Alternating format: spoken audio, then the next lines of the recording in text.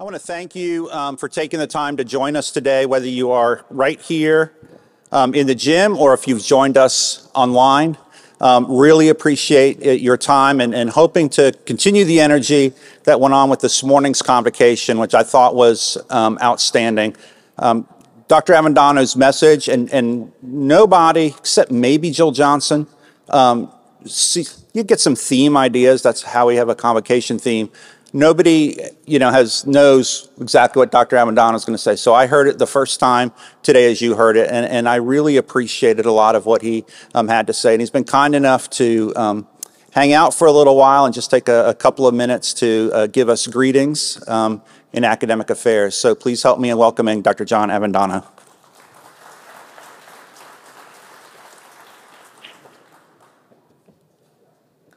We already know I'm a man of no pretense. Slides are moving on my confidence screen.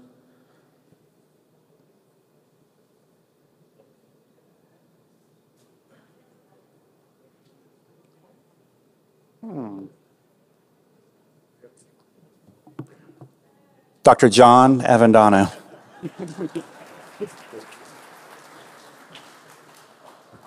I was fully expecting to see some kind of slam against my Chicago Bears on that slide.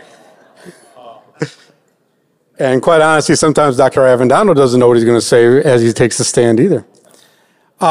But thank you. Thank you all for those who were here this morning, those who are tuned in online. And again, I really just want today, or this time, I don't always get that opportunity to be in front of the academic, really the core technology of what we do here at the institution. So I did ask Dr. Wall, or he had asked me if I would be willing to do this, and absolutely. Again, I just want to take a minute or two to sincerely say thank you for the work that you do here at the institution, right? This is a core business of not only higher education, but obviously of FSCJ.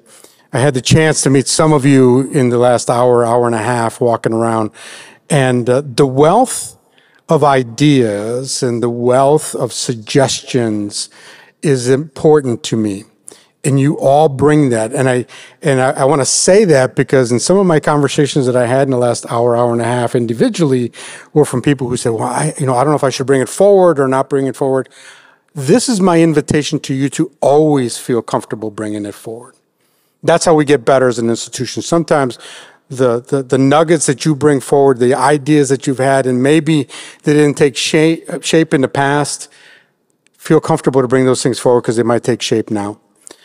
But really, like I said, all I want to do today is just say thank you once again, a sincere appreciation for your commitment. I'm excited for this year. I really am. I know we've had, a variety of rough things that have happened, most of which has been out of our control in the last couple of years, 2.5 years. But I starting to feel very, very comfortable in the control that we have and in the direction that we're headed and the involvement and engagement that we have across the entire institution.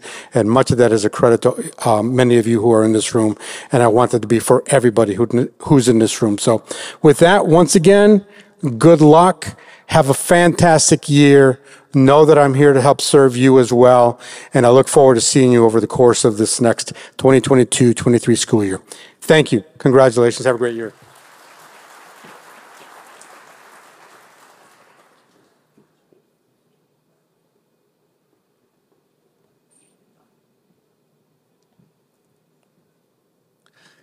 It is also my honor to introduce my colleague, Dr. John Woodward, Professor of Humanities, Film Studies, and Faculty Senate President.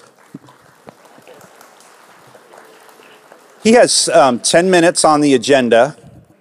I know he has comments to make. Maybe he'll have a minute to tell us about the biker brawl he was almost in. I don't remember a lot of that. Hello, everyone. Welcome back. I hope your summer was relaxing or exciting or whatever you wanted it to be. So I want to talk a little bit about what we're doing in Senate, or what I am working on. I've got to finalize the senators list, so I have those up pretty soon, hopefully. I've got a couple of positions I need to appoint, and then I'll email out that list to everyone. And I know that's not what I normally do, but I decided, well, I should do that. I am Faculty Senate President again, by the way, for another 2 years. And I also want to say that Cheryl Schmidt the great, the wonderful is Vice President again. And I want to say that Steve Milchanowski is our secretary, and I'm not sure if he's here with us. He was here this morning. So, same old team. We're here to help you. Let us know what you need, or if you want to serve on Senate, let me know as well. So, with that too, I've got Curriculum Committee is up for selection. I'm going to sit down on Monday with the curriculum team to make the final decision on the faculty positions on Curriculum Committee. So if you are interested in that, please let me know. Academic Technology Committee, I think, always is looking for people, generally has some chairs open. So if you're interested in the Academic Technology Committee, please just let Cheryl Schmidt know directly. And then any other committees you're interested in, just let me know, send me a quick email. Oh, let's see. Okay, so what did we do over last semester? And I think I mentioned this to a lot of you. We had a committee that ran that was called the FSCJ Faculty Student Interaction Committee. Unfortunately, it doesn't make a good acronym, but it was a very good committee. And we have some recommendations that we put forward that I want to talk to you about. The first, to give you the context, the FSCJ data suggested that over the past decade, our faculty, from the point of view of students, our faculty-student interaction has declined. They have reported that they feel less connected to the faculty. It's not a drastic change, but it is a fairly steady decline. So we tasked ourselves with trying to figure out some way of kind of shoring that up if we could. So one of our recommendations, and I can talk more about the data and some of the things. We did talk a bit about the data and whether that had to do with online course offerings, and it turns out, no, it has nothing to do with us offering more online course offerings. It's just across the board, unable to figure out why it's actually there. So what we wanted to think about is, one, how does this affect retention? Is this affecting retention? And the only way of practicing, the only way of seeing if it does is to try to change the data, change the perception to see if that actually helps us retain students a bit better. So we are strongly suggesting that we modify our Canvas courses. If you have a Canvas course, especially if it is a hybrid or a fully online course, that you modify it so that the home page becomes an actual page rather than the modules. And I think many of you are already doing this. And then on that home page, put a picture of yourself, maybe a short video introduction to yourself, a little bit of biographical information, especially things like if you're a member or you're part of a club on a campus, or if you're part of something that where students may be interested in attending that particular meeting, let them know that. So that you can maybe talk to them about being a part of that club or being in that, coming to that event or what have you. We'd only recommend that you put that for about 2 weeks, maybe 3 weeks, beginning of the semester, and then go ahead and switch it back so that it's the modules. Obviously, that's up to you. You do however you want to do, but that is our recommendation. And we think what we think this will do is this will give a face to, especially for online classes, this will give a face for the faculty member. If you've ever tried to search for yourself at the college, it's still kind of difficult to find you. It's still kind of difficult to find a picture of you.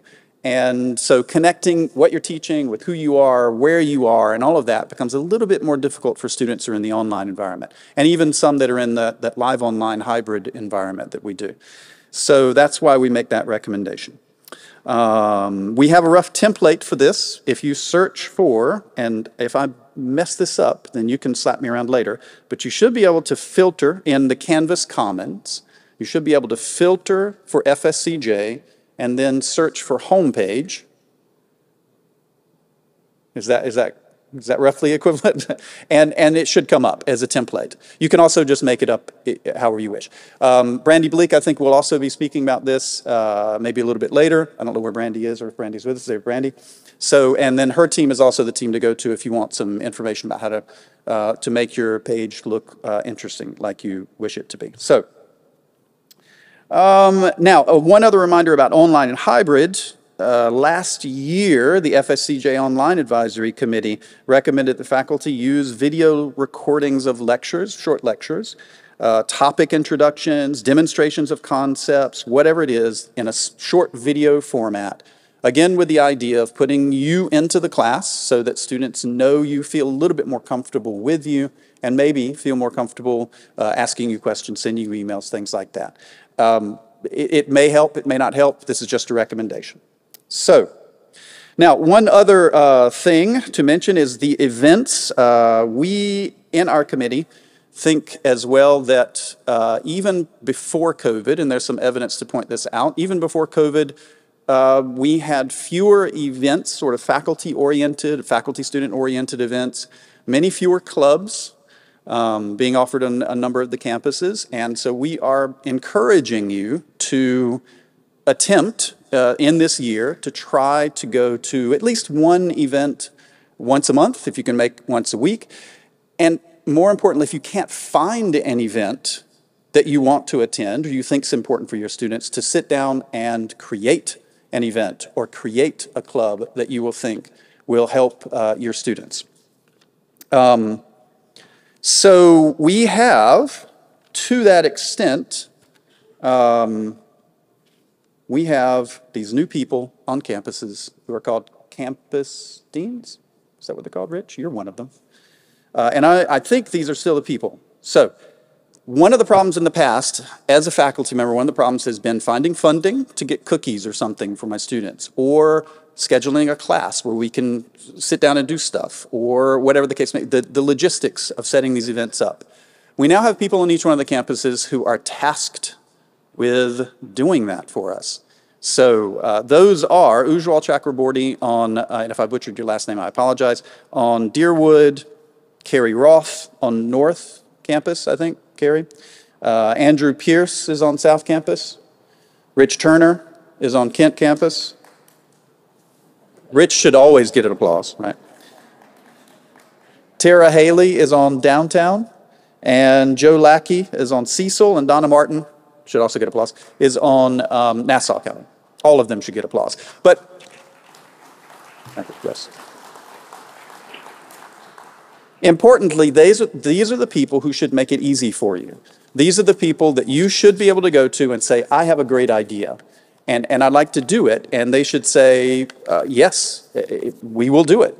Now, if your budget's $100,000, they will say, yes, if you can raise the $100,000. But if, hopefully there'll be a small budget for cookie or coffee or something to make those meetings pass. I have to have coffee in every single meeting. So go to them. I encourage you to think of things that you want to do with your students and with the community at large.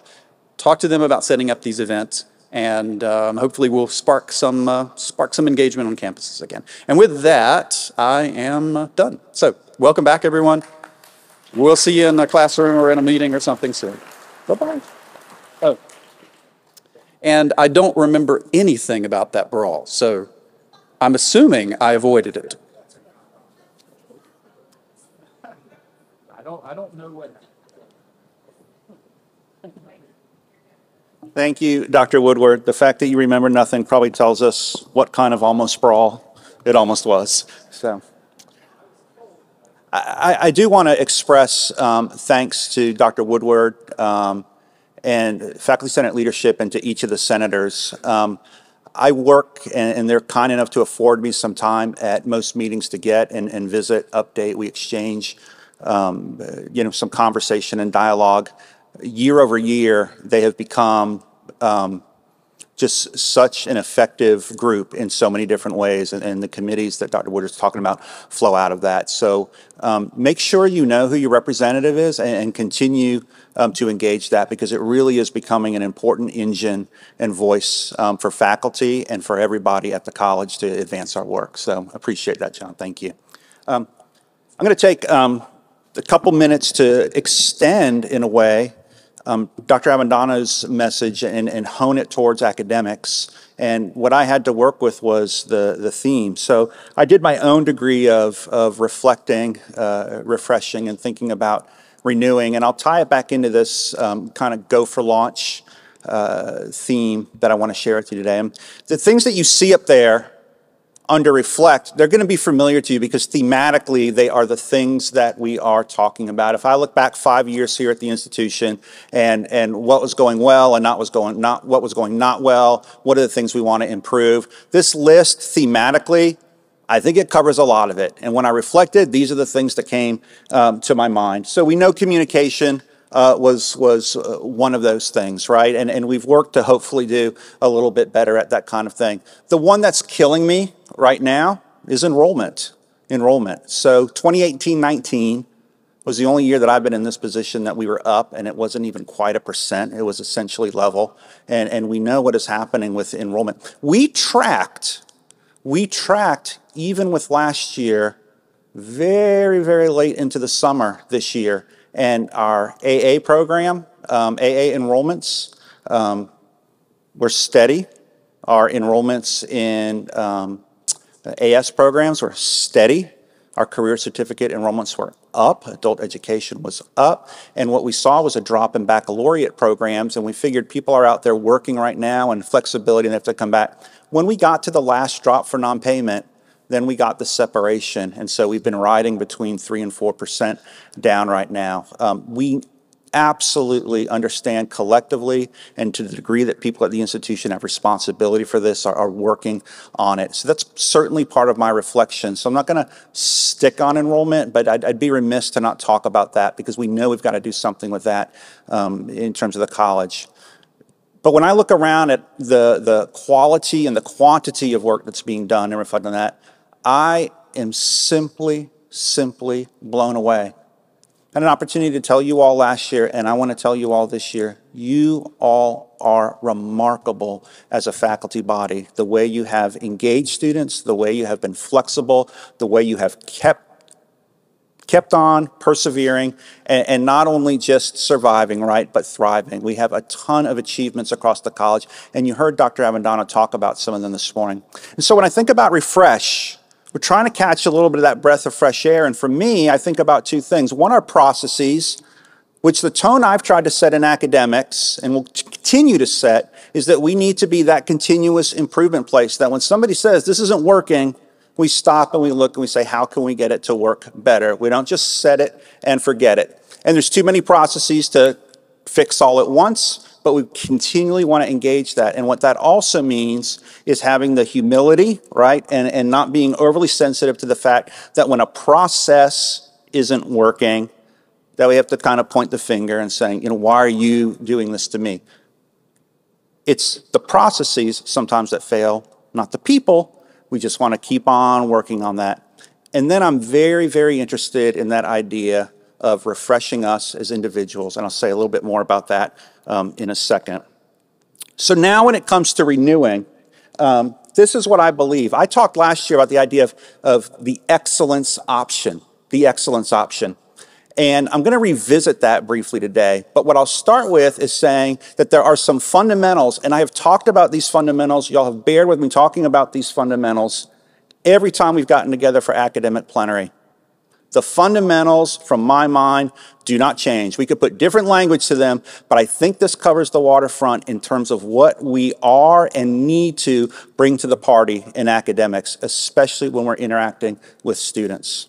I'm going to start by talking about the notion of a vibrant academic culture. It is my belief that to be effective in teaching, those of us who have chosen that our vocation or recognize our vocation as being teaching, we need to be in a professional environment that we're not just serving others, but that feeds us as well. I believe we are wired in a way that whatever your skill or your craft is, you feel a call to share it, and you're also energized by the energy that comes back. So that if you're working in a place that is not feeding back to you, it's going to grind you down. We have to get to a place where there's a vibrant academic culture, and we are working on that in all kinds of areas, and I want to keep pushing. I love what John talked about in terms of where are the places where we could start a club, what are the things that we could support and attend, and you're going to hear a little bit more about that this year. Rigor and rapport. I want to say it to you directly, again. And if you hear or think or see anything different, please come talk to me, because I know me saying it doesn't necessarily make people believe it. The standard is the standard. Student success is not code for they gotta pass. You gotta get the grades. It is not code for that at all. Oh, Dr. Woodward and Cheryl, thank you. That's a very nice golf applause. We have to have that locked down, and you have to be confident about teaching there. What is unique about us at FSCJ, what should be unique about the community college experience, but we want to really take this to a fine point, is that the rapport that we bring with students. That's the difference. And that does not mean, hey, I'm going to do you a solid and get you over this hump. I'm going to let you take this shortcut. What it means is that in everything, from the way that we greet students, whether it's face-to-face or online, and I love the idea the committee came up with in terms of let's get our faces out there, let's give opportunity, that there's a gap that students are looking at. We want to close that gap so they can approach us with their questions, with their needs, so we can uncover those kinds of things. The rapport is the separate part that has to do with making it a challenge that students can embrace, that they will embrace. And you all have that skill. I've seen so many of you in the classroom, in different situations, working with students, and I've heard stories about these things. It's there. We need to make sure we put that into our culture and keep it there. That is a core part of the fundamentals. The other piece I want to mention here in terms of the fundamentals, wide fences and a bias toward yes. If you've got an idea, we need to have it out on the table. And we are more organized as an institution than we have ever been in terms of places to put those ideas. So please get involved and connect and bring those things. The connections are all going to be there. And when they go, that's when we're going to get to that next step. So when I talked last year about the excellence option, I made a distinction between what I would call individual excellence. And what I mentioned to everybody was the United States basketball team in the Olympics. We had all these superstars, and we went and we flopped in a game. And the point was you can have great players, but if they don't play as a team, they do not achieve, and that we have to play as a team. And I said, let's move away from pockets of excellence to the excellence option. And the reason it's an option is that as a community college, we're doing okay, but we're not doing great. And we want to do great. Our community deserves us being great. We can fulfill our mission to the highest extent. So it's the excellence option because we can kind of go along. This isn't where any of us wants to be. We want to be better. Dr. A mentioned us being in the top 50 according to the Aspen Institute. We want to continue to climb in that. And that's going to feed back to being part of a culture that energizes you because not only are good things happen, you're proud about the place where you work and you're out in the community and you're saying, yes, I am FSCJ. But when I reflected a little bit further on it, and it's one of the reasons I want to revisit it this year, I thought about the fact that we are well past pockets of excellence at this point. We really have pervasive excellence. There's not a campus you can go to, there's not a building you can go into, there is not a discipline or a program being taught where you cannot readily find excellence. It's everywhere. It's everywhere. But back to that basketball team, what can we do to function as a team? And that has to do with integrating the things that we are doing. That has to do with better communication. That has to do with if you are a faculty member in a program or a discipline, and there are some hard conversations out there about what the curriculum should look like, you go ahead and you tackle that conversation and say, how can we get the whole thing to work together? We've come together under one umbrella in terms of disciplines. There's always trade-offs, right? Because then there's a question of campus community. But we cannot have, we do the X discipline at South Campus and the very same discipline at Kent Campus does their thing, and we have different views about this. That is not integration, and that's the thing that's going to move us to the next place, and that's the challenge I'd like to put before us this year.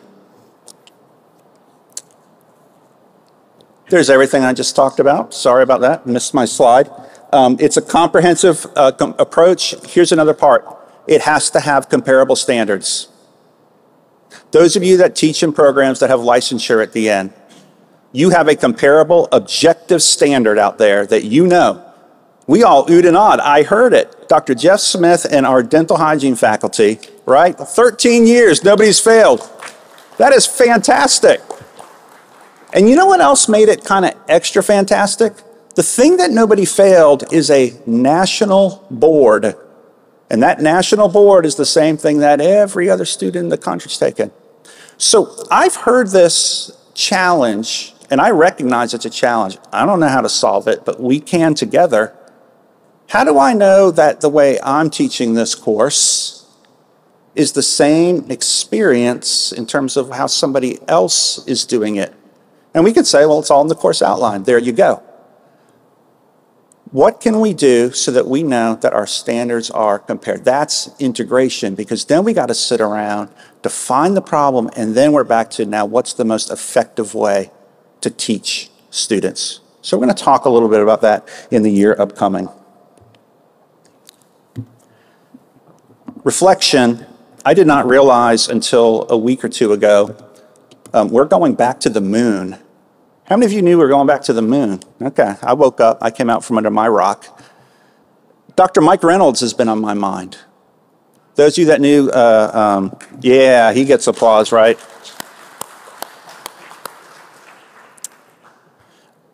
When I think about anything that has to do with astronomy, space, work in space, Dr. Mike Reynolds is never far from my mind. That dude taught me in 10th grade. He taught me in 11th grade.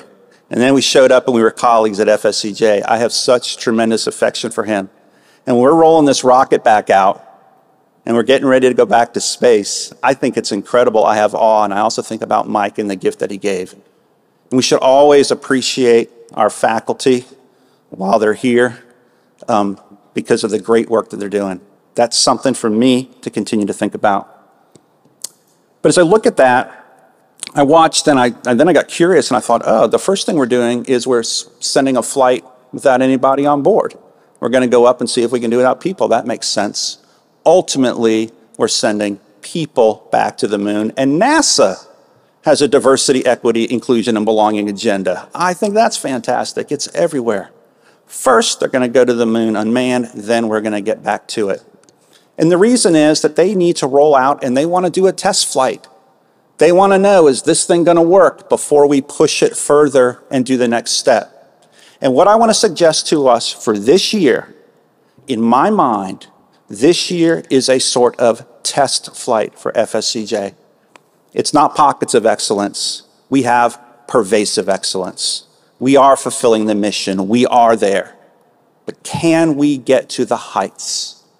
When Will Holcomb was here as interim president, I have shared this with you before. He said, FSCJ has always been a good institution. It deserves to be a great institution. It's this stuff. It's about getting to the moon. How are we going to get there? We have to build a system that works in an integrated fashion. When you talk about a test flight, and excuse me while I read, I forgot my notes there.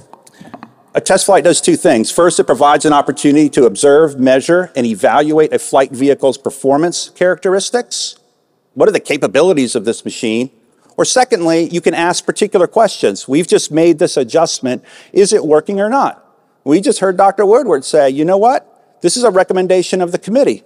It may work, it may not. But we recommend you give it a try. That's the right mentality here. Give it a test flight. I'm not here today to make any ask or to proclaim any new initiative and say, here's the next thing we're doing. We know what we're doing. You all know what you're doing in your disciplines, your departments. I am asking us to think about ways to integrate, but I don't want to leave it there. What I do want to alert you to is I want to take responsibility on myself and my team to touch on these 8 things this year that I think will help that integration. So I want to let you know what I want to work on, and I hope it has an effect on the way we are all doing our work. First of all, we want to grow our capacity, right, in terms of equity-minded work. You're going to hear some more about that in a little while. Secondly, we want to expand renewing colleague-to-colleague opportunities. You all are a remarkable bunch. I have the honor of knowing so many of you. Getting us together more is just a good thing. Not for a committee, just to get together and spend some time. We need to do that to enrich ourselves. I want to work on giving you those opportunities this year. Examining points of engagement. What's getting attention? What's not? How do we know that in all the things that we need to be doing in academics, are we getting it all done and do we have everybody pulling weight there? We need to learn a little bit more about that. And so we're going to take a look at that. Map student progression and critical lost momentum points. I can come here and tell you retention is something we have to focus on, but I recognize if I can't tell you who's leaving, why, when, where in their program progression, it's a shot in the dark. So this year, I want to work on giving you some information so you can look at it as an individual, as a department, as a discipline, and say, aha, here's something that the data is saying about our students. What could we do that might help to correct this? So that's on me to start the conversation, and I hope you'll continue it. Provide course level data as focus points for review. We have, through Dr. Dumichel, a fantastic data dashboard. We have fantastic data summits every year, and they give us inklings. What I have not given you is an opportunity to deepen those discussions. So we come together and like, that's really interesting. I got to get back to work. So what we are going to do this year is we are going to send to departments, to disciplines, course outcome data so they can look at it in aggregate. In aggregate, I'm not looking for, you're doing well, I'm not about, trying to ask that question. But how could we look collectively in an integrated fashion? And so we're going to provide that and ask you all to take a look and work on those things. More golf applause from academic leadership. Thank you. Oh, wow. Here's something for the administrators in the room. You didn't know this was coming. Assess academic administrative systems. I'm doing a 360 this year. Right now, right here, I'm going to ask academic administrators to do 360s this year. We need input on how we're doing. Those who are faculty senators, y'all know I have been months coming back and saying, I want input so that we can construct a survey that helps us understand what do y'all need from administrators, and then we can ask, how are people doing? I want to get that feedback so we can do better, and it's the same principle. It's the same principle. I cannot ask you to go out and look and say, what can we do as a group, as a department to do better, if I'm not also asking you, what can I do better? What can my team do better? What can administrators do better? So we are all in it together. That is coming this year. Okay, review of academic systems. Explore FSCJ's capabilities as a comprehensive institution. There's nobody here, anybody here, who knows everything that we do. Let's take a little poll. If you think about, let's just stick with academics. Let's just stick with academics. Let's not even talk about athletics, student clubs, etc. For now, let's just stick about academics. There's one AA program. There are 48, maybe, AS programs. There are 13 baccalaureate programs. How many of you know 100% of what those things are? Let's go down. I think I know. Okay, there we go. Thank you. Thank you, Julie. Thank you, Barbara. Yes, we're working grants. How many of you know about 90% of what those are? All right, I like it. I see administrator hands going up. How many of you know 80%, 70%, 60%, 50, 40? See, now we're into it. 30, 20, 10. You don't need to be deep in the woods. But if you didn't know about our dental program, what's happening there, reminded that, oh my goodness, we have this new facility and it is fantastic. And God, Jeff Smith seems like a good guy. I want to get to know him. I want to get to know this faculty. In 13 years, we have to teach ourselves our own story. I'm in a privileged position where I see how good you all are. What I have not done enough of is reflect that back to you. And so that's one of the things I want to do. I want you to understand how great we are in a comprehensive sense. And then lastly, the community. And we got to do two things. And this is a charge from Dr. A, and he is dead on. We need to be further out in the community, and we need to do more to bring the community in. This is not a to-do list for you all. These are things that I want you to know on my reflection thematically I want to work on because I do think it'll help the institution. So today, you got plenty on your mind. Just absorb this as an idea and know that a little bit more is going to be coming. Two housekeeping notes. First of all, the state legislature continues to pass items that have implications for curriculum. They are so extensive that we're not even going to talk about them this year at plenary. I've talked with Dr. Seesvols, and we are going to, once we get over the initial launch and rush of this year, we're going to set up something that you can attend in person or virtually, and we want to walk through some of those things so that everybody is up to speed. And we need to continue not just to know about this, but to think about this, because we are part of the conversation of how are these things going, you know. Secondly, I want to affirm to you directly, because the conversation that comes out following some of these curricular changes and mandates, the rhetoric that comes behind them. If you walk into an issue of academic freedom, doing your job, the way you're supposed to be doing your job, I will be right there with you. Now, what that's worth to you, what that's worth to you in terms of, actual outcomes, I'm not optimistic. But I do want to let you all know I will be right there with you. What we do is so important. I deeply appreciate you all doing it. I want to let you know that we do have pervasive excellence. I'm excited about this year ahead and look forward to working with you. Thank you all very much.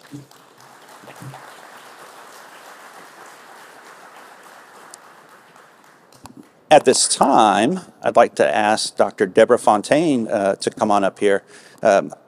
Deb is she's such a pleasure to work with, and everything that is strategic in nature, our larger work on assessment, activities that we're doing with our strategic plan, the work that we're doing with ATD and guided pathways, she has really turned those wheels and done it in a way that does have that great rapport.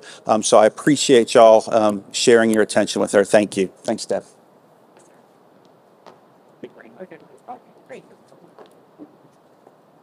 Oh, good afternoon, colleagues. It is really so great to see so many of you today face to face. It's great to have us all back.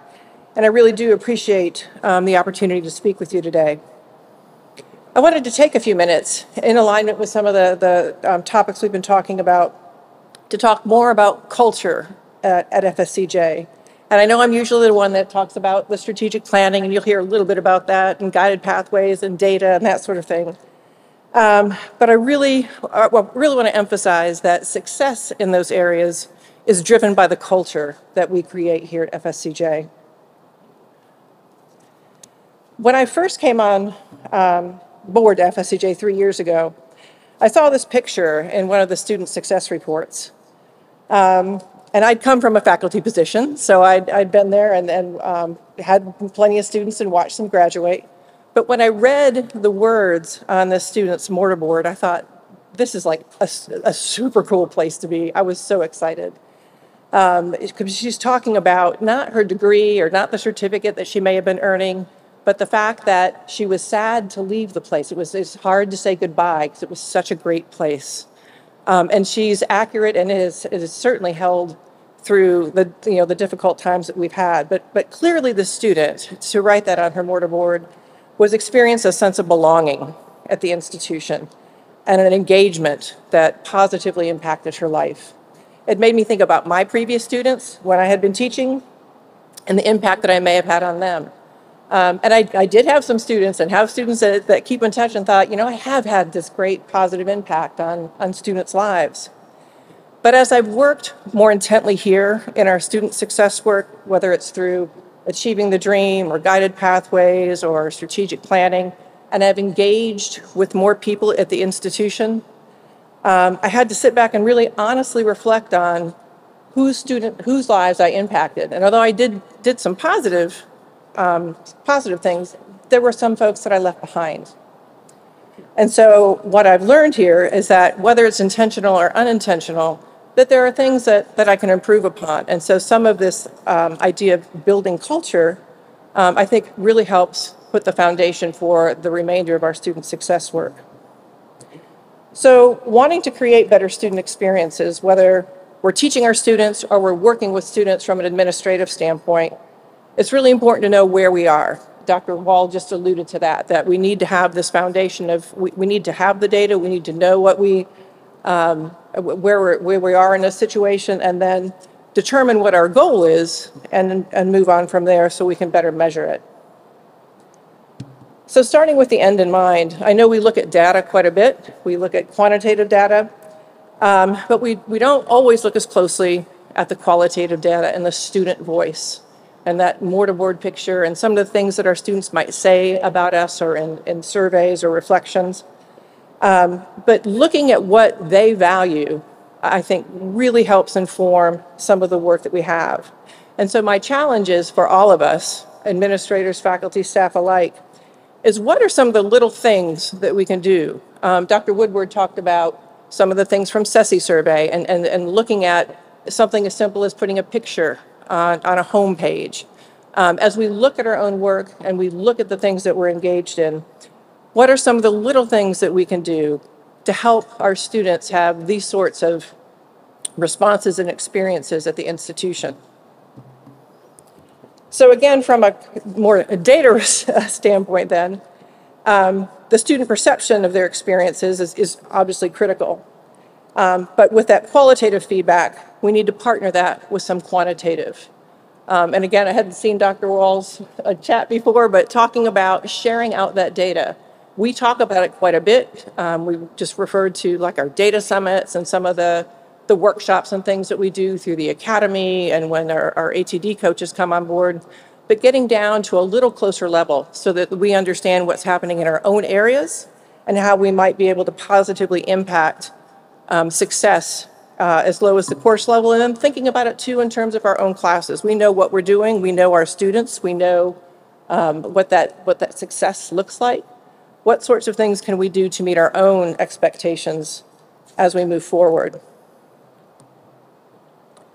So in the spirit of our convocation themes to reflect, refresh, and renew, I wanted again just to highlight some of the larger activities that we're doing at the institution. How many of you were at convocation this morning and saw Dr. Wall's video? That was awesome. Thank you all for being at convocation. But these are the major activities that we're working on from an institution-wide level. I want to talk about them a little out of order here, but just to give you kind of a brief update and understand where we are and where we're going with some of this work. Our QEP is focused on distance learning, and we really just launched the idea of what we're going to identify as our learning outcomes or our success outcomes for that project. Dr. Mark Bosey and Dr. Audrey Ante are co-leads for that project, so you'll be hearing from them as the semester goes on, and I encourage you to listen when they have opportunity to share out and participate when we ask for feedback as we continue to build out that plan. It's important. The top three activities here, we have our guided pathways, our visionary impact plan, and our DEI&B council. And although we haven't done like a 360 with this, I do want to commend everybody for the work that they are doing in those three areas. It's a lot of extra activities sometimes, and your participation and your thoughts and ideas are critical to those to the success. What I do want to say also with that is that we've listened that as we have launched these larger projects that are all a part of equitable student success, that there's a little bit of overlap or some things that might not be quite clear as to who's on first.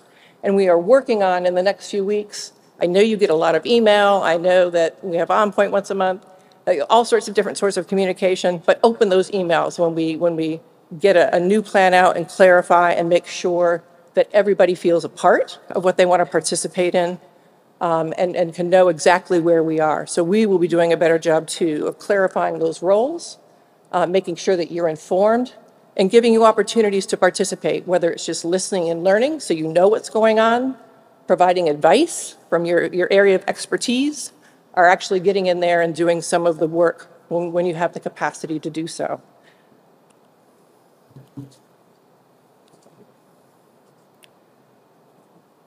A couple of things I wanted to go ahead and celebrate as I close out here. And you may hear some of this from Dr. Bosey when he comes up as well. One of the activities that we've engaged in through Achieving the Dream is building capacity for change, and I hope that most of you have heard about that. A group of faculty and administrators got together in the fall and went through a series of seminars, and a couple of things have come out of this, but one of the biggest things is this culture responsive pedagogy certificate and micro-credentials. Faculty built, faculty led. We launched this project in April, which was such a fabulous time for faculty, right? We could have done it December 1st and maybe hit a worse time. That said, we've had over 40 faculty participate in the programs. I don't know what the numbers are now, Mark, in terms of certificate completion, but we have at least one who's completed the certificate and probably over 10 now, or three certificates. That's a lot. That's 11 modules somebody got through, 11 workshops, and well over 10 that have completed some micro-credentials. Look for those opportunities. These are fabulous workshops, again, built by your faculty, your peers, and this is an opportunity, again, to establish that cultural foundation within the institution. The other thing that I wanted to highlight about this work is it has been highlighted nationally. ATD is watching what they're doing. They want to know how this rolls out, how faculty participate. Does it change the culture? Does it help with student success? It's been referenced in several articles that have been published nationally. So we are doing things, you all are doing things that are highlighting the institution and the great faculty that you are. So I encourage you to watch some of that work and participate when you're able. One other thing that came from that activity, the building capacity, was a faculty retreat. This was held just a couple of weeks ago. We had 19 faculty participate. They stayed at the Hyatt Riverside downtown just overnight, but it was just a tremendous success from what I understand. I was there for bits and pieces of it, but faculty were engaged. You can tell by the pictures. Hopefully you can see some. It was all fun. Everybody was having a great time, even in the workshop portions. We'll be doing that again next year, so I encourage you to watch for that and look for those other opportunities. So I'd like to close with just asking us all to take a little time to refresh ourselves. I know the reflect was supposed to be first, but we're already back. But refresh yourself, take time to take care of yourself, take care of your colleagues, your students, and then engage in the work where you've got the capacity to do so, because it takes everybody. It's going to take the whole faculty to move this work forward and to help our students. So I thank you very much for your time and wish you a fabulous start to your semester. Thank you.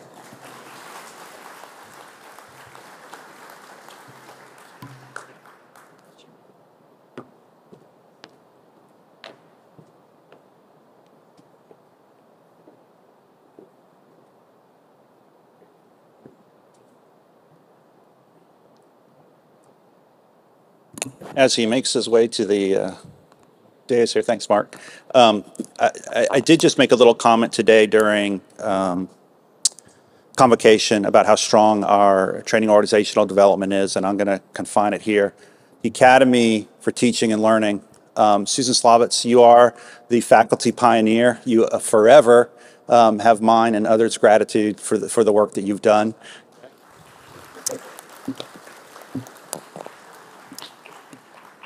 I know you love the attention, and the work that Mark has done, just tireless. The retreat, not the retreat, before the retreat, the national workshop that a number of faculty participated in. Mark was there.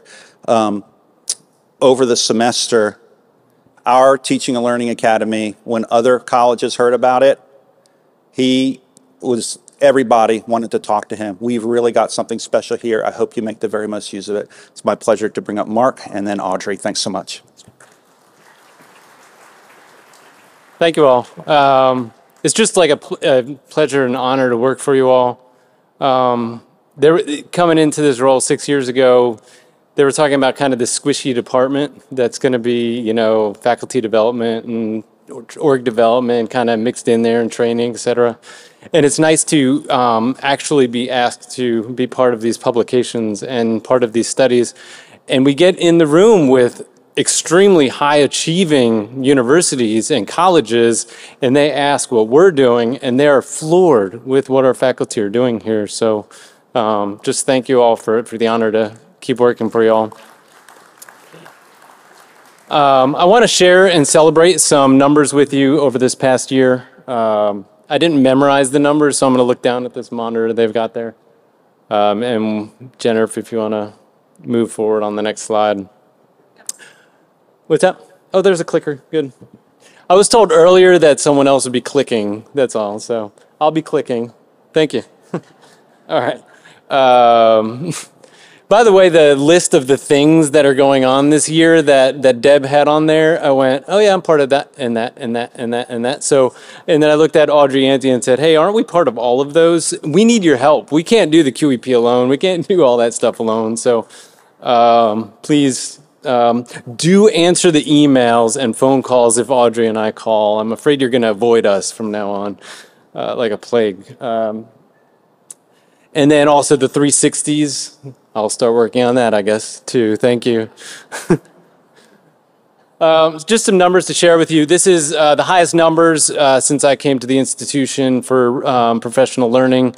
If you'll notice, I started using a term called professional learning instead of professional development. I think that term digs a little bit deeper into what we're actually doing. This is an ongoing learning process. This isn't training where we drop something on your head and say, learn this. This is something that's ongoing, so I wanted to change that dialogue. And if any of you have been checking my emails over the last year from the Training and Org Development Department, you've seen it no longer says professional development for you or professional development for the week of. This is an ongoing process. This is professional learning. We're trying to change that idea and the culture of what that means. So 267 full-time faculty joined in professional learning in the last year. That's up from about 38 in my first year, 38 full-time faculty. So we're up to 267. I'm pretty proud of that. We're pretty proud of that. I'm proud of y'all. Faculty Focus Day. This is a new thing we try to do to help celebrate the end of the year for all of your faculty. We had 60 of you show up.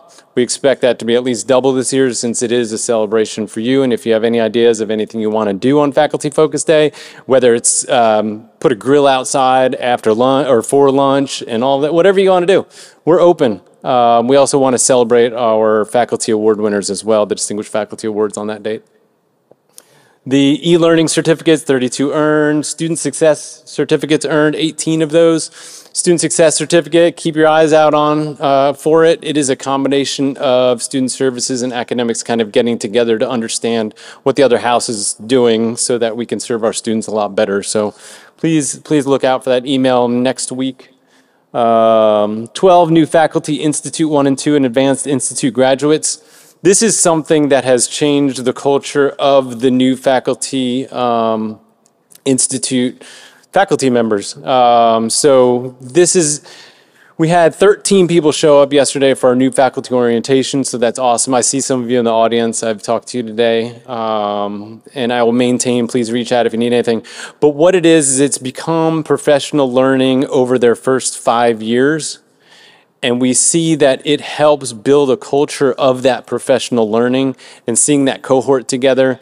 And I'm proud to say that all 13 have signed up to join our new Faculty Institute this year, which will hopefully lead into the next one and the next one. And that will build our retention, that will build the positivity and the culture that we have going here. So we had the Carissa funded PD project. So out of 365-ish full-time faculty members, y'all earned $300,000 using that program for professional learning, and 26 of you actually completed the 40 hours, so we were able to award the $2,000 to you. We look for those opportunities. I look for those opportunities for all of you, so please, if you come up with an idea like that, send it my way. And then 22 faculty, this is the highest ever. 22 faculty applied for and received the 1% salary incentive for professional development. So you all completed 120 hours of professional learning and received that 1% incentive. Just keep going through numbers. Lumen circles, you all took advantage of that. That is we heard a lot of, I'm sick of the old recycled courses you guys are offering here at the college. So we can say, okay, we're going to maintain up keep of those courses and improve them and develop new ones. But at the same time, we understand there's some external opportunities you might want. So we look for ways that we can fund that as well. And that was for Lumen Circles and for AQ. And when we didn't have money, I went to Lumen and said, we want to get, so for you full-time faculty, there are funds set aside for you all to do professional learning. Adjuncts didn't have that. So went to Lumen and said, hey, we want the adjuncts to do this too. They said, okay, let's work on a grant. And thank you, Scott Cason. I saw you somewhere over there. But thank you for working on that Lumen grant for us. And we were able to get thousands and thousands of dollars from the Bill and Melinda Gates Foundation to support professional learning for our adjunct faculty. 18 student success. I already mentioned that one. All right, there. Let's go with badging and credentialing.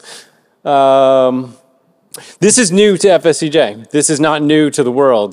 This is something that 6 years ago, no, before that, I was a faculty member still and said, hey, we need to start doing this badging stuff. This is pretty cool. This was in, I don't know, 2012, 2013 or something.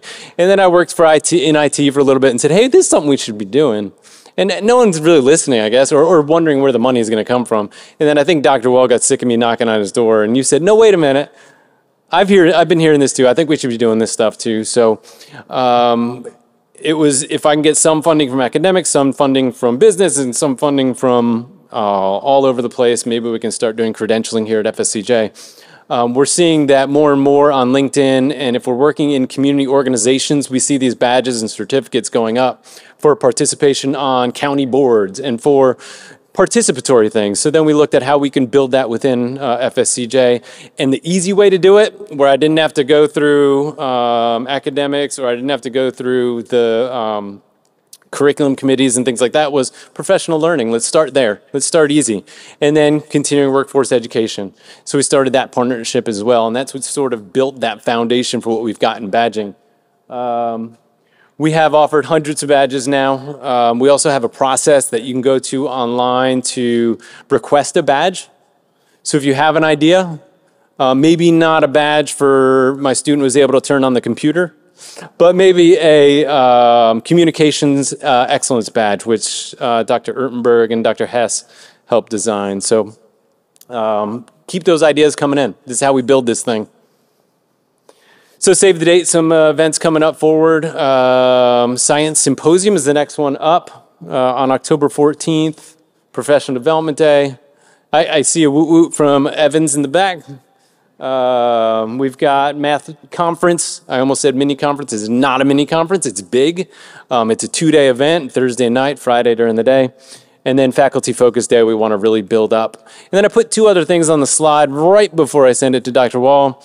Was interest-based problem solving.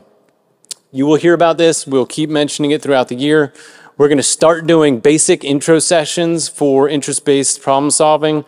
We had Madison College, who had a lot of work to be done in the area of negotiation years ago, and they shared their experience with us and then shared the process of developing an interest-based problem solving office at their college, where they actually can help facilitate conversations for committees, not just CBA, it's for anything. So when students and an instructor have an issue, there's a way and a facilitator to come in and help with that conversation. So keep your eyes open for that. All of those sessions will be led by not just a TOD member, but there will also be a faculty member or an administrator, et cetera. So it's a teamwork. We had our meeting for that this last Monday, and we all met and talked about what we wanted in there. So I thank Halen and Audrey and everybody that came to that meeting and helped us develop that course. And then bite-sized learning. Bite-sized learning is a new thing. We wanted to offer faculty something they could get and help during your lunch. So something nice and easy and quick. And some of them are going to be specifically faculty focused and some are going to be for all of staff. So our first one is coming up and it's on burnout, so which we can all kind of relate to at some point. Certificate programs. These are all because of you. You all said that these things are meaningful. You said, you know, I need to get better at X, but I don't really have a pathway. I don't know what to take to get better at this thing. And you see culturally responsive pedagogy up there. Very proud to be on that committee, and so all of you helped develop that. None of these are developed just by administrators. These are all faculty members that helped or touched or worked on or built completely. So please take advantage of these certificate programs, and you'll get a pretty badge afterwards, which you can share out in your LinkedIn. Find it all out on training.fscj.edu. You all know that website by now, so I don't have to go over that. You also know about My Learning, how to get catched up on your professional learning and see how many hours you've earned and all of that. Want to talk about these faculty development specialists who are kicking A on each campus every day. You all know them. We love them. I'm happy to also say that there's in our department 100% retention from the employees in my department over the last 10 years. That's because of you all. They love working with you, and they want to keep seeing you and keep working with you. That goes for these 4 people that are listed on here. They do all kinds of cool stuff. The WebEx classrooms is one of the new things we're doing. I don't know if Audrey's going to talk a little bit about that, so I won't, but keep doing that. And then our faculty resource centers. They talk about culture a lot today, and I want to mention that our faculty resource centers need to become more of a communal place. We'd love to know if you would like a coffee maker and a refrigerator, and if that would bring you to this place, or whatever it would take to help bring that community back to each campus. We want to do that, so please help us and come up with those ideas. As Dr. Wall said earlier, Dr. Susan Slavitz has stepped down as director of the Academy for Teaching and Learning, but we will stay on as the associate director this fall. And 6 years ago when we were starting this program, we begged and pleaded Audrey to be a member of the Academy in one way, shape, or form, and she said no. She was working on her dissertation, and I totally respect that. But finally, we had the opportunity, and she wanted to accept the opportunity to become the director. So I introduce the new director of the Academy for Teaching and Learning, Audrey Ante.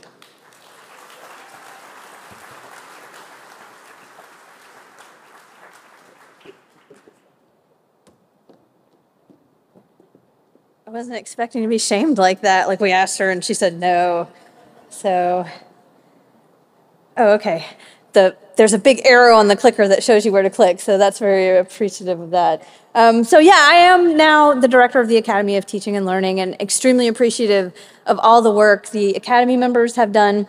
And Susan Slavitz specifically, we wouldn't have nearly as many opportunities for faculty as we have now if it were not for those people. And you can see the list of our Academy members and associate directors. We're spread out across the college at various campuses, although most of us, like many of you, are spending a great deal of time online, possibly at home. You can still reach out to us if you have questions or if there's something that you want to see at your campus. And of course, the Academy email, academy@fscj.edu. You're always welcome to send questions or requests to that email. Just a couple of really quick points related to like our Academy website. We have lots of information there for you. We have a faculty resource repository. We're always looking for new information. So if you have something that you do that you think is really fantastic and would like to share with other faculty, maybe something that you've read or a particular way of supporting your students, please do send it to us and we can add it to our repository. We also want to encourage you to travel and ask us for the money to travel. So we have gotten lots of feedback from faculty about, I know the process can be very complicated and sometimes frustrating. However, we have worked to make it a little bit easier for everyone, and we do have one of our Academy members who went through the training and now has a P card. So if you would like to travel, you apply and request funds from us. And then if you would like to have the benefit of paying in advance for some of your travel experiences, you can connect with our Academy member who has a P card. Can I say your name? Do you want to just, Matt Kais? And he will schedule a time to talk to you, meet with you, so that you guys can work together to make that arrangement. And I know it doesn't solve all of the process complications, but it really does help to have that piece sort of taken care of. So we are extremely appreciative of him doing that. And if you notice, we still haven't had a year where we have spent all of our travel funds. We would like to do that this year. So when we spend all of our travel funds, we can ask for more. And we also support virtual conferences. So it doesn't have to be, you know, a big trip, especially if you have had the experience like Dr. Avendano of having flight cancellations and getting stuck in cities. And many of us have had that experience over the last year. But if you are interested in virtual conferences, you can still apply for the funds from us, and we would be happy to pay for that for you. We also send out our Academy newsletter about once a month during the fall and spring, and where there are maybe some general virtual opportunities available to faculty, like Quality Matters had a virtual conference, and we sent out a notification and invited faculty to let us know if they were interested, and we used our travel funds to pay for the people who wanted to attend that virtual conference to attend. So we're interested in offering you those opportunities as well. You've already heard from Mark Bosey and from Dr. Fontaine about our culturally responsive pedagogy certificate.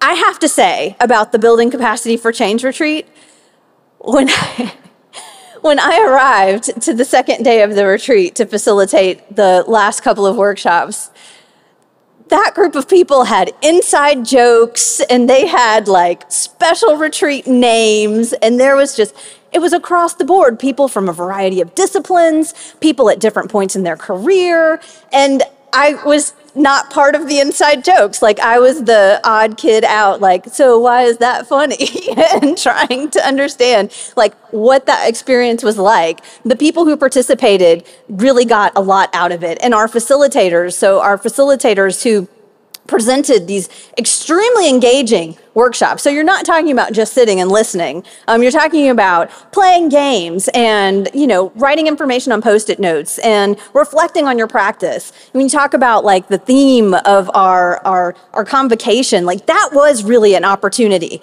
for faculty to think about like renewing themselves and reflecting on our practices. You know, what are we going to do, you know, this coming year? How are we going to implement these? And just kind of refreshing that idea that we love teaching. Sometimes, like, it can be exhausting, and we want to kind of recapture that love for teaching. We also have our Student Success Certificate, which is, I guess I can take as long as I want, right? Because nobody's going to be going anywhere. No, hurry it up.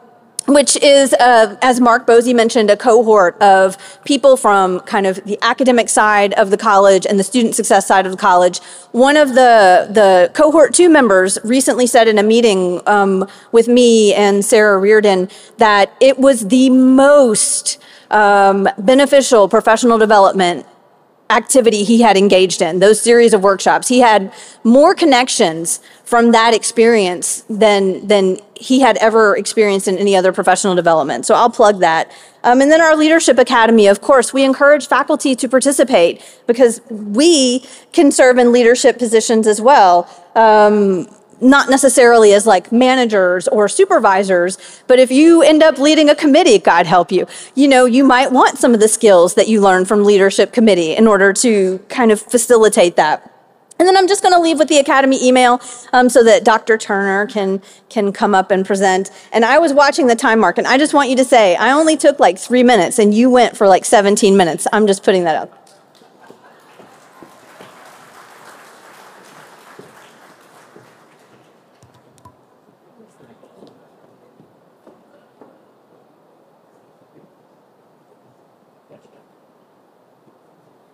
Thank you, Dr. Ante. I now know why the umbrellas got oohs and ahs at convocation. Okay.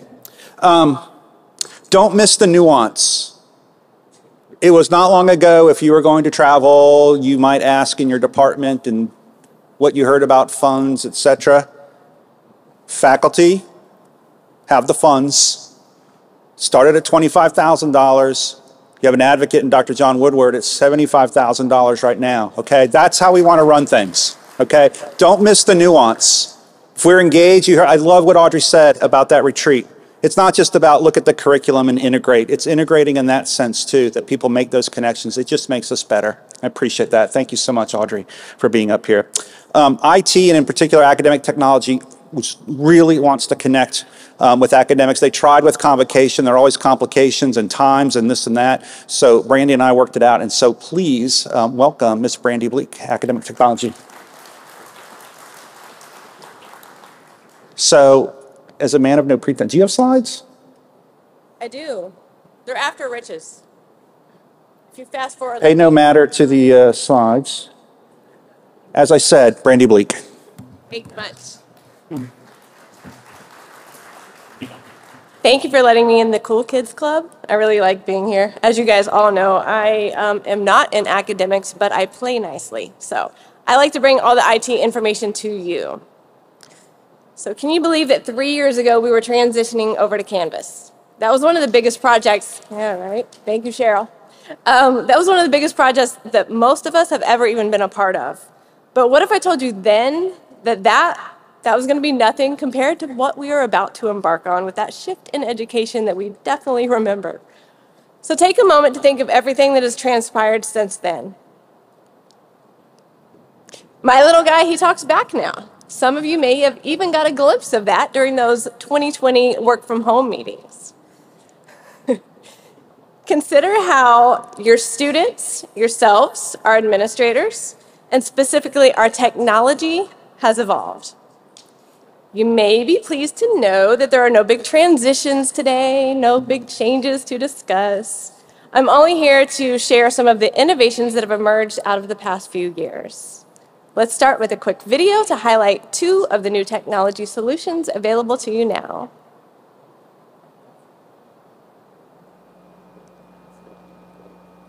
No, go back. I promise I work in IT.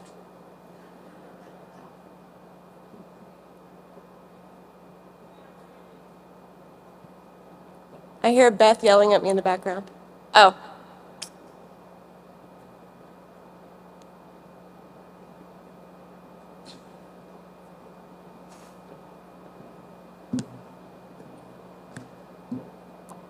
This worked perfectly yesterday in the run-through.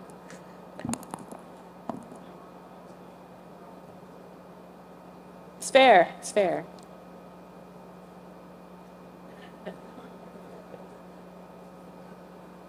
Well, the 2 faculty that are in there are here. They could just come react out the video.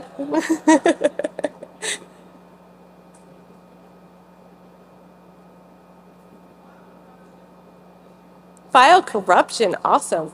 So I will bring this back and it'll be a big suspense, an area of suspense until you get the newsletter that I'm going to talk about in just a minute.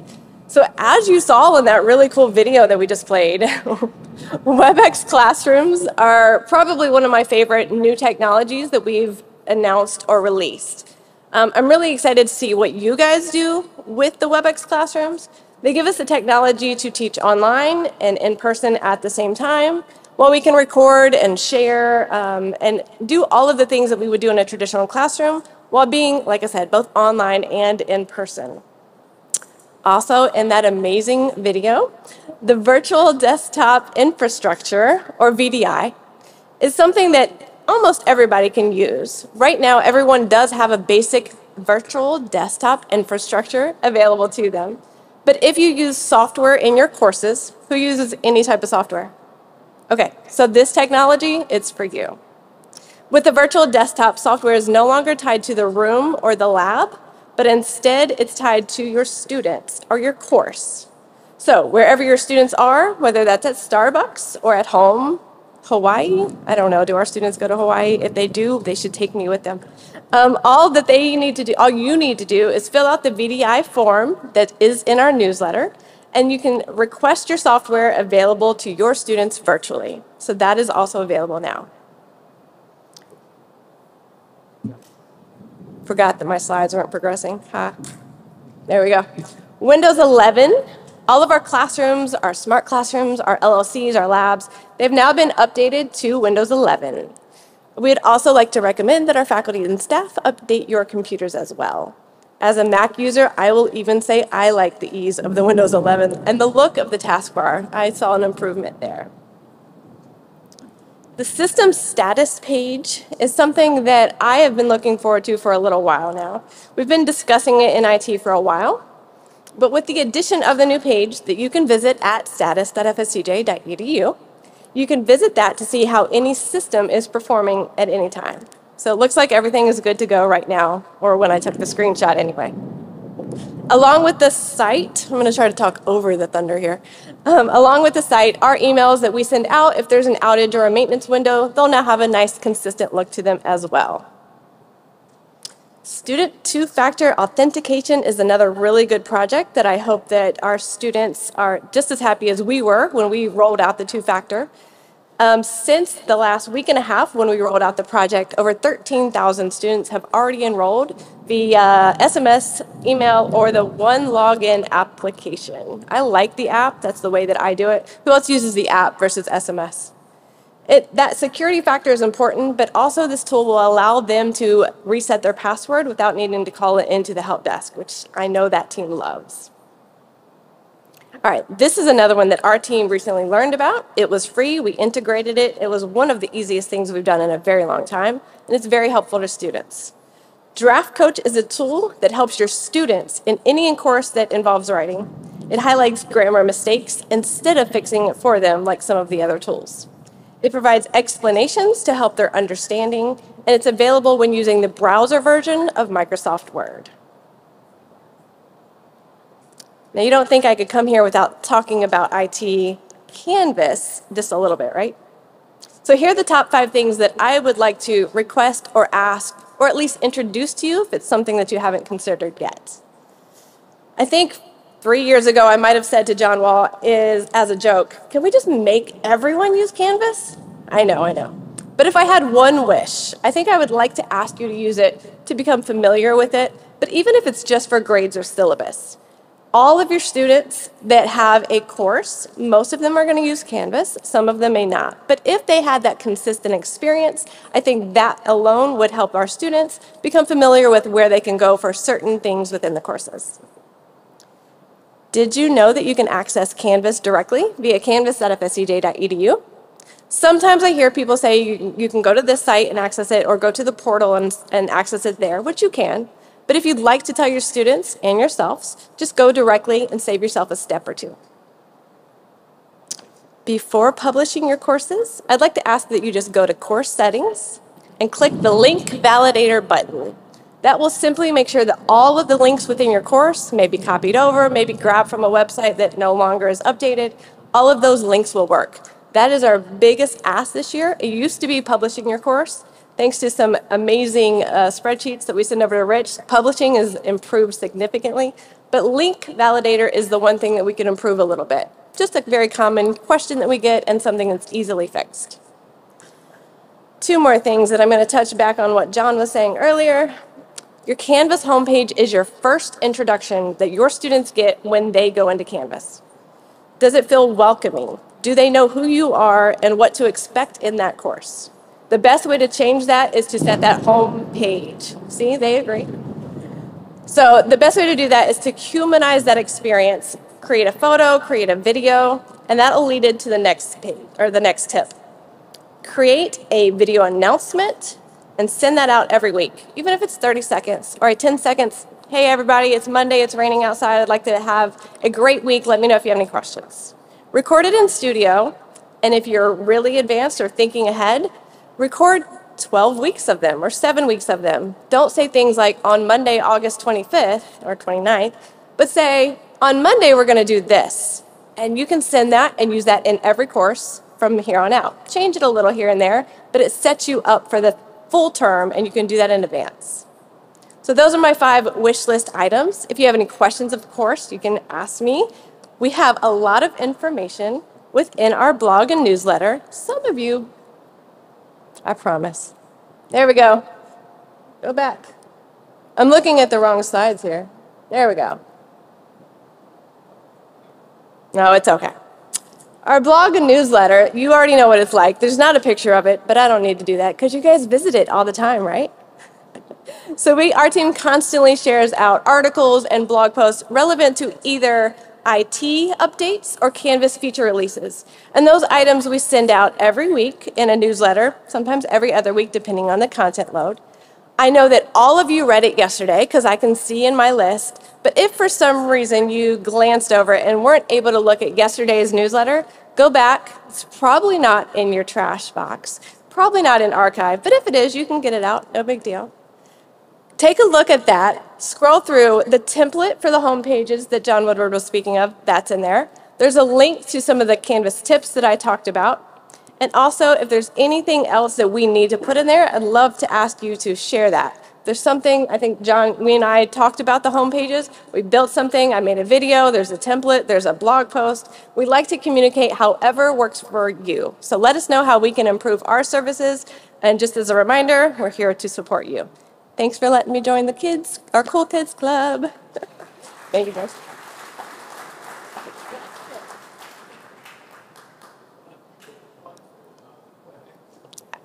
I did.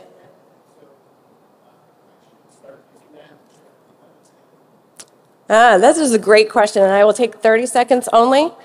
A year ago, we were saying we're probably going to do away with Big Blue Button. It's not necessarily. We signed a year contract. We still have Big Blue Button.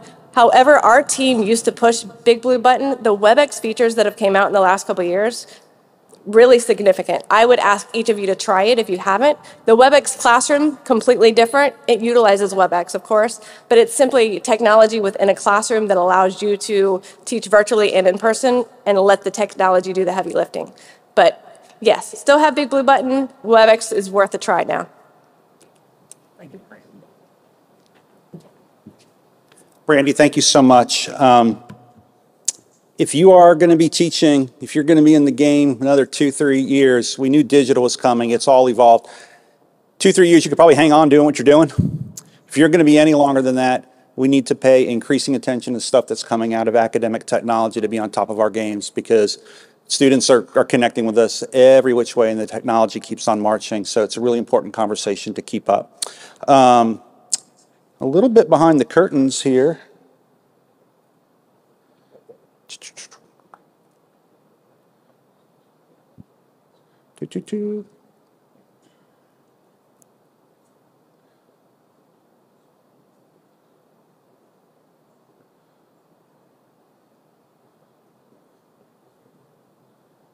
All right.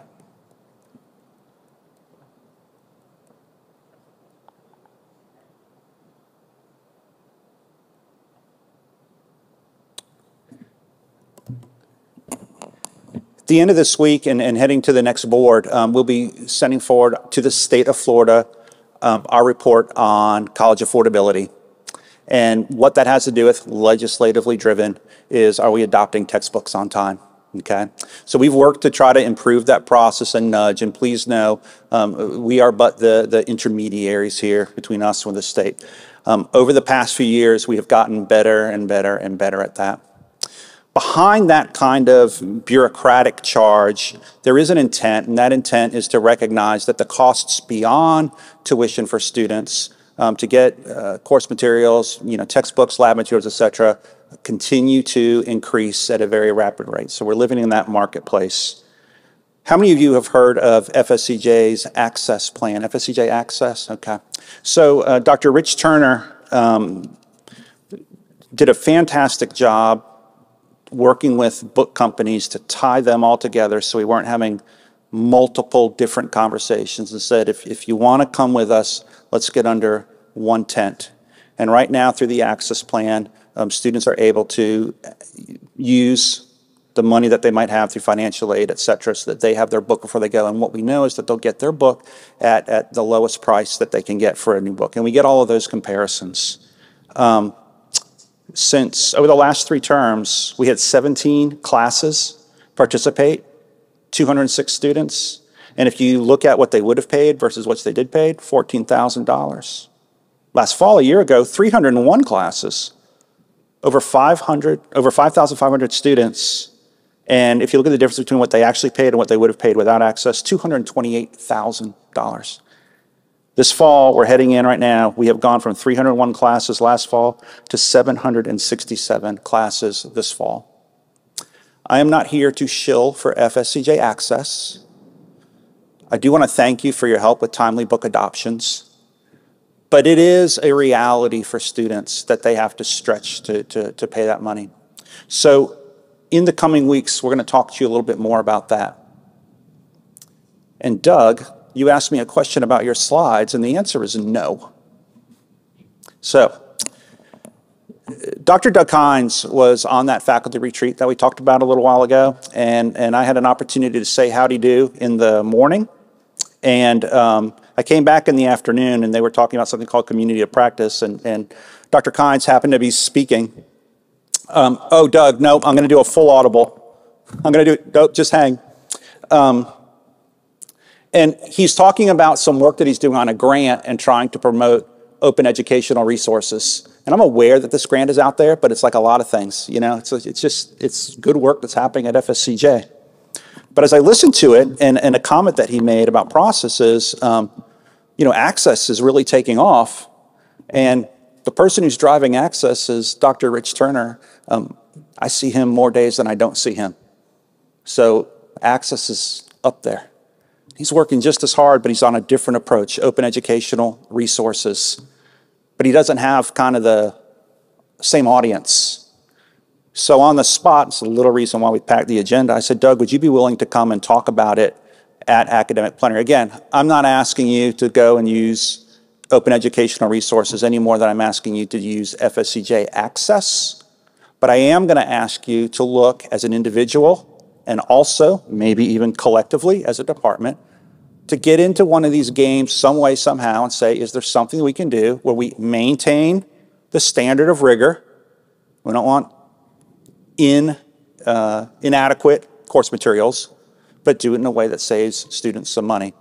So Doug, I appreciate you taking me up on that offer. I apologize that we've had a slide snafu, but in the interest of getting off to a good start, I'm going to leave that conversation there for right now, but we are going to follow up and try to give everybody some more information about this before we head into spring. And with that, ladies and gentlemen, you have class prep, this storm ahead of you. And what I want to ask you to do is have a fantastic launch. Let's treat it like a test flight. Let's do what we can. Let's continue to grow strong. My door is always open. Please have a fantastic semester. Thank you so very much.